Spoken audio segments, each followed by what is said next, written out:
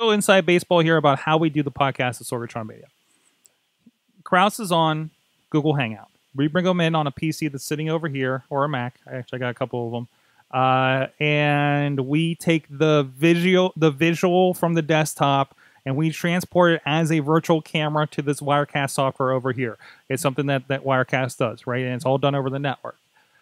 So ideally, no, we can interchange how we do this with other applications, like perhaps Skype with group calling, or something like that. And there's some other specifics with that and other concerns that we would have with that. We've used Skype in the past, and we just have to reconfigure a couple of things. Not such a big deal. Stuff I've been kind of lazy about fixing in the studio for a while since this kind of works. Now, we have shows that have started and have been ongoing more or less because of the ease of use of recording something to YouTube, thanks to Google Plus Hangouts OnAir, which was a great thing. When that started up, I said, man, why do I need my studio? I don't need my studio anymore. You can go do a podcast with this thing over here. Well, why not? In fact, Libsyn, members of Libsyn did a lot of those podcasting things over the weekend. They do a weekly or monthly support call, basically, with Crystal O'Connor. If you're a Libsyn user, you can get on with there and ask your podcasting questions directly to them. There are other tools, BlabIM, we play with a little bit. There's other things like that. Somebody, actually, my friend just actually passed on an application that does a Google Hangouts OnAir type function that I'm like, why do I need that? They probably want me to pay for it. I have Google Hangouts. You know why you have a studio that you've built and meticulously take care of every week in your basement that you've had for how many years, that you know every nook and cranny of how it works? Because Google can't shut it off like they're going to Google Hangouts on September 12th. We have 4 weeks. They at least they gave us 4 weeks notice. Very true. You have some time to work on a new way. Google is typically not so kind when it comes to things like this. That's right. Last week, John was stretchy for some reason, remember? Right. And you are a little bit too, because you're less stretchy, but you're boxed in because they shut off the old version of Google Hangouts. This is the new version of Google Hangouts. So Google Hangouts is not going away. The Google Hangouts as an interface to YouTube is going away, and they're going to encourage you to use YouTube Live. Okay, I get it. Get out of the way for progress. You may notice there may be a live streaming interface that's been in beta for the longest time. I don't use it. I like the way they use events on there with our functions, with what we did with PodCamp, with what we do for this show.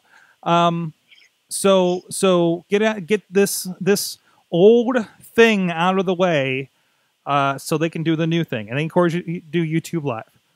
I'm curious, what is the replacement? Now, if you're just using Google Hangouts to say, I want to hit a button, use my webcam, and be streaming on the internet. There's a great function. You can mostly do that with YouTube Live, I think. I think there's just going to be... Actually, that interface does do, I think, a webcam interface that you can just hit a button and be live. So that replaces that. My guess is that function will come out of beta. My problem, and what screws up our other shows that exist solely because everybody can go in there and start a YouTube Live via Google Hangouts OnAir with multiple people. We've had executive producers of primetime cable shows on that show. We've had pro wrestling legends pop up on that show that has survived solely on Google Plus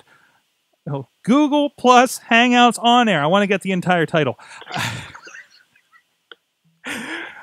So that's awesome. Now we have 4 weeks to figure out how our attention-getting shows are going to be produced in a web capacity that doesn't involve me coming down and turning everything up in my own studio that can't get shut off by Google. We have to figure out how these guys are going to connect, how they're going to do this. I have the shot has been fired in the Slack today, to let them know that things are going to change and there's nothing we can do about it. The call has been out as we're going to look for a new tool to do what you guys have been doing. There are plenty out there. We've ignored most of them or tested a couple of them and came back to Google Hangouts because it did the job better than anything else. So if anybody has any suggestions, please let us know. We have a couple in mind that we will be trying out in the next several weeks. But that's where we're at with that, and it's a really interesting point. Now, I actually was halfway into this one example. They're giving us 4 weeks' notice. Guess what didn't, and guess what a couple of shows were really pissed about? Justin TV did not give anybody notice when they shut down. They just became Twitch, but you couldn't move your podcast about wrestling over to Twitch. Although I'm sure you're going to be able to sooner or later the way Twitch is going. But it's been, that kind of interesting thing.